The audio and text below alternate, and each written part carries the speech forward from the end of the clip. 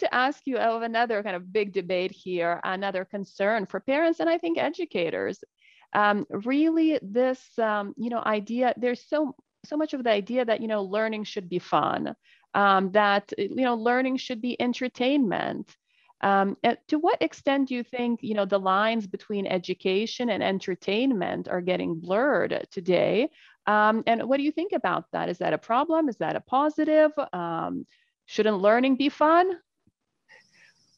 Ideally, I'd love it to be fun, but I don't think that should be the goal. The goal is engagement. And I think engagement has become confused with entertainment. We have also been somewhat co-opted by the entertainment world, not even just in Los Angeles, everywhere. Yes. Across the world, I speak with families across absolutely. The world, and it's honestly, that's the trend. It's not just theatrical entertainment. It's also the entertainment of sports, the entertainment of all kinds of different kinds of entertainment. And what we really need to think about instead of fun is engagement. What is it that we can do with our educational methodologies and systems that will support that? Because if kids are engaged, they're going to be having fun.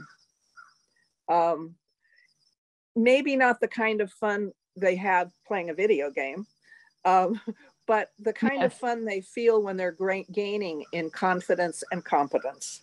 That's a good feeling for anybody. And that will be interpreted in the long run. That becomes what is satisfying and rewarding. And that comes pretty close to being fun. As we wrap up, I wanted to ask if there's anything else you would like to tell parents, any sort of piece of advice, final advice that you think you'd like to share with them?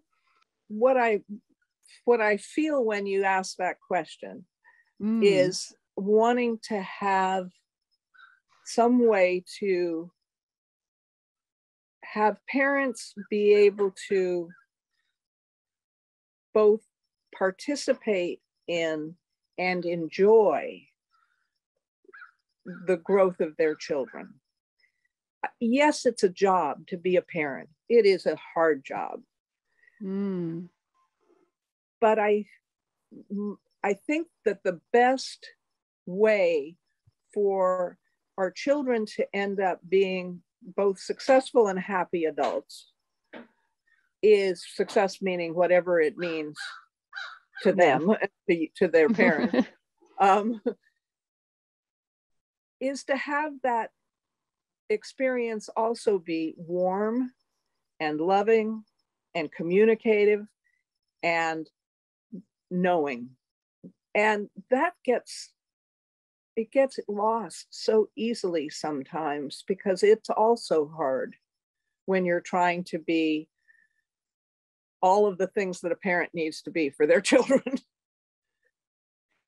Oh, absolutely. I mean, it's the most difficult job. I think most people will agree. Being a parent is the most difficult job you can undertake.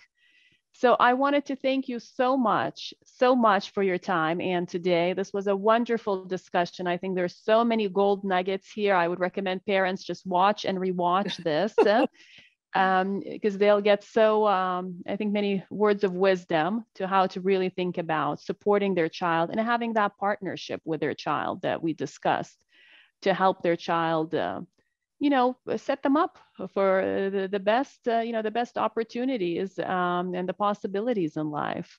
So again, I wanted to thank you so much, and I hope we'll chat again soon. I hope so too. Thank you. And I really appreciate your leadership in moving in this new direction and trying to suss out all of these different pieces that need to be discerned as we move forward. And I'm very, very interested and happy to see that happening. So thanks. Thank you so much. Yeah. Thank you, Anne. Okay, well, we'll see you next time then. All right. All right. Bye-bye. Thank you for watching. If you're enjoying this, make sure to subscribe and hit the notification bell so you don't miss future videos.